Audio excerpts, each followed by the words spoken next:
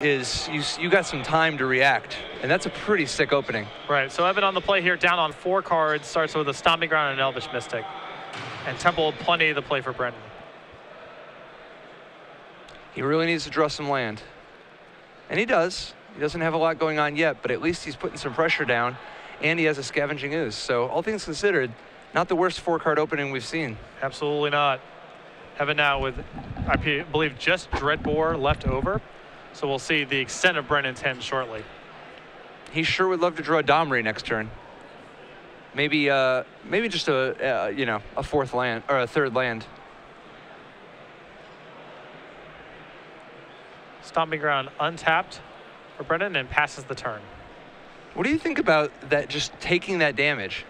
Well, to me, I think the most likely scenario here is that he has Selesnya Charm, and that's going to be his target for a lot of his enchantments. It's not the ideal enchantment target, of course. It's very susceptible to getting killed, but he needs to get the ball rolling. And with Evan on 4 cards and missing, colored mana for some of his removal spells, it's not the worst plays in the world. Do you think it's possible he just blocks the Scavenging Ooze? Because if Evan's down 3 cards, maybe a little bit of 1-for-1 attrition could go a long way. It's a possibility. Again, it's just an issue of, do you have something else to get all these enchantments on? Because Brendan has a lot of implied mulligans and dead draws in his deck, all the creature enchantments, until he actually finds a creature. So you see the end of turn Selesnya Charm and a Reduke token.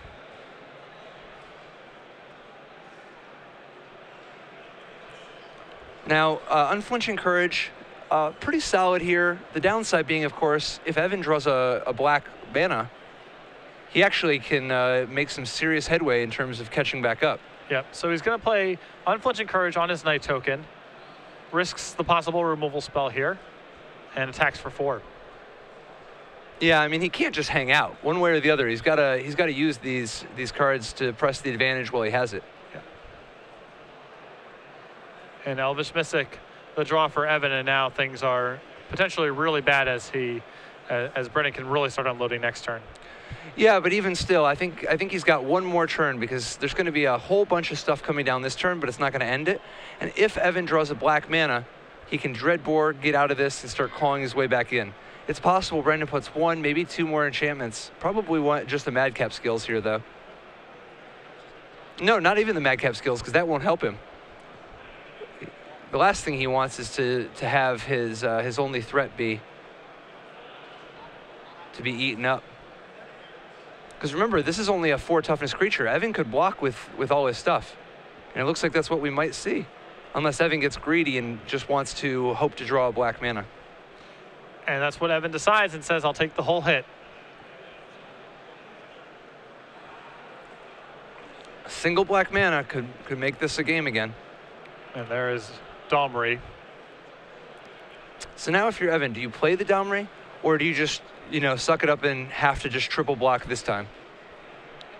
I think that you had to play the Domri because the odds that he has something, he doesn't have some way to make his Knight even larger is so low that I don't think it's worth trying to play around. He's in between a rock and a hard place regardless from here. Well, he's going to have to block regardless, and it's going to take 2 creatures. It's just that now there's... Okay, well, he's dead.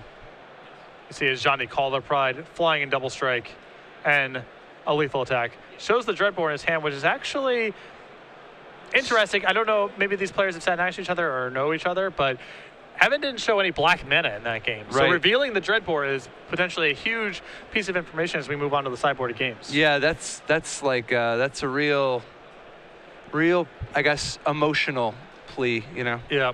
So Brendan's sideboard has 4 copies of Skylasher, 2 Selesnya Charms, a Revoke Existence, 4 Mizium Mortars, 2 Mending Touch, a Gift of Vorzova, and a Fiendslayer Paladin. You know what's interesting? I don't think he would have brought in Mending Touch if it were not for the Dreadbore.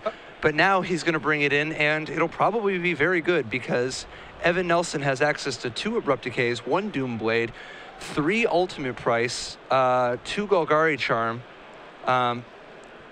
and that game did not see the hexproof creatures. Now he knows that there's going to be some out there. How many of these spot removal spells do you even want here, though? Well, you definitely want Golgari Charm, as it is an answer to Glade Cover Scout also can just blow up enchantment. So that's a really good one. Abrupt Decay, the similar thing. It can blow up enchantments.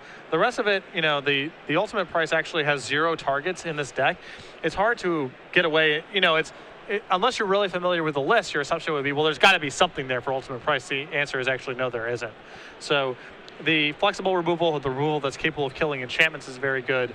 The rest of it, not so much. Now, what about Dreadbore? Are you looking to take Dreadbores out? I mean, that game, Dreadbore would have been great, but it doesn't have very many targets at all. It's got, like, literally just Celestia Charm and Voice of Resurgence. Brennan just flashed a hi, Mom, Johnny onto the screen, so hello to Brennan's mom as well. I think that Dreadbore is still good enough. You saw Johnny that game, so there's at least a Planeswalker target, and you can imagine that there's some stuff, and you probably can't cut all this removal. Busy and Mortars, I think, is still reasonable because overloading it can be a thing. Very much so. The removal is certainly, it struggles to be relevant, but there's so much in the list, it's hard to get away from it altogether. So the stuff that can blow up enchantments, that's at a premium, and the other stuff that has some utility against even things as narrow as Johnny, I think, are probably worth keeping in. Anybody else's mom you want to say hi to? No, not on air. I'm good. We are in round 7 of 10 here in Seattle. Hi to my mom. You know what? That's what I'm saying. Hello. Yeah, Wendy Chapin. Yes. You are awesome. Yes. So I met your mother for the first time at your wedding, and prior to the wedding, Patrick and I played basketball that resulted in me unintentionally injuring you a reasonable bit. I went up and introduced myself to your mother at your wedding, shook her hand and introduced myself as Patrick, and she said, "Are you the man who hurt my son?"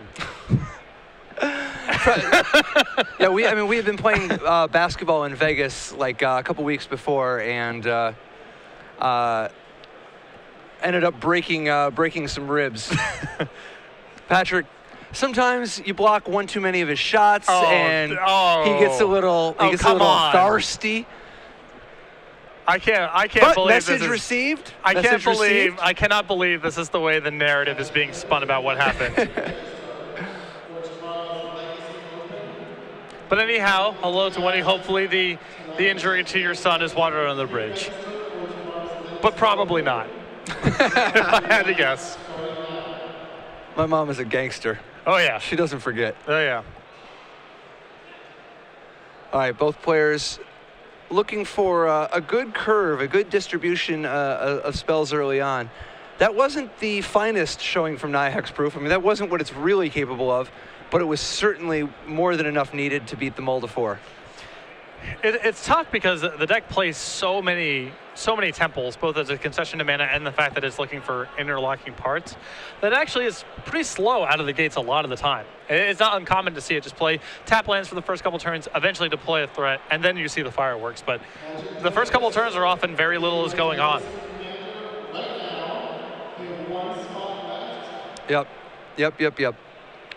So Naya Hexproof looking to upset one of the big four. We've been seeing the stock-ish decks do very well, but Naya seems like it's got some good tools for this matchup. I do think that if the Jund deck comes out with a good curve, though, I mean, the Naya deck is not exactly set up to defend itself. So, like, you know, like it has 2 Celestia Charms. Beyond that, there's really not a whole lot of ways to defend itself from something like, say, I don't know, a turn 3 Palakranos. Yeah, it's basically just unflinching courage and racing once it gets behind on the board.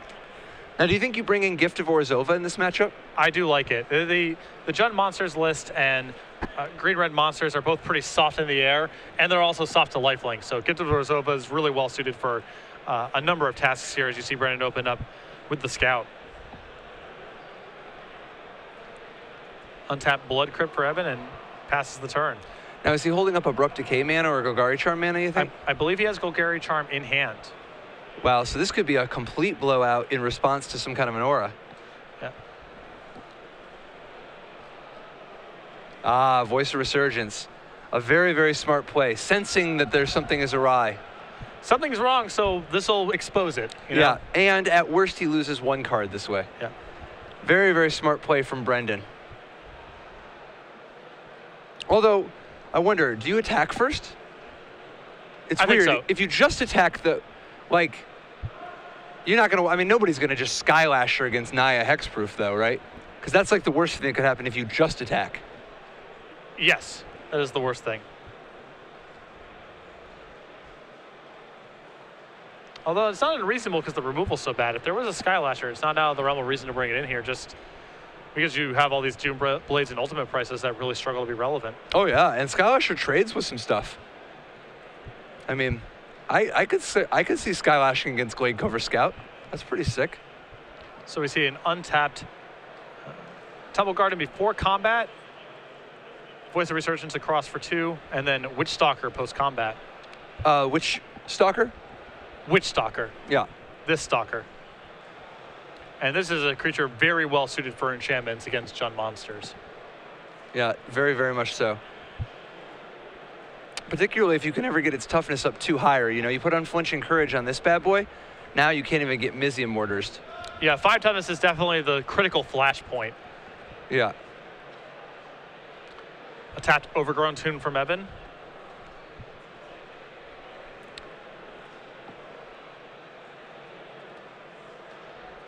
And now we'll see what Brennan can do with this Witch Stalker.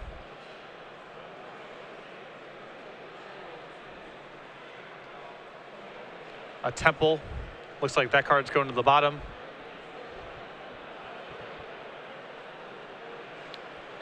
And an Ethereal Armor on the Witch Stalker.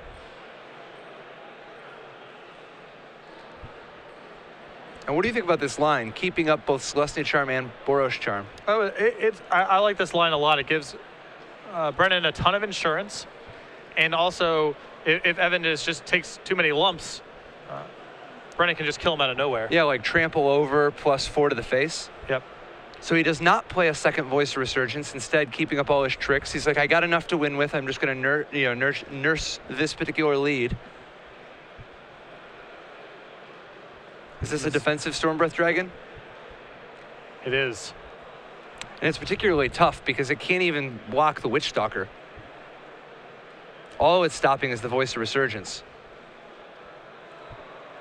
Brennan draws. It is a Temple of Plenty. And we might see some Giant Growth and Double Strike action as well here. Oh, yeah. This is going to be a good 12. This is it, right? Yeah, it looks like it. As we see Celestia Charm on the Witch Stalker moving into 6/6 and Boros Charm for Double Strike. 4 damage would also get it done here, and that's game. That should be it. So Brendan Goold making swift work of Evan Nelson's Jund monsters. We see another win from Naya Hexproof, advancing to 7-0. And this is one of the upstarts we were talking about. A deck outside of the Big Four. What I really like about Naya Hexproof as a deck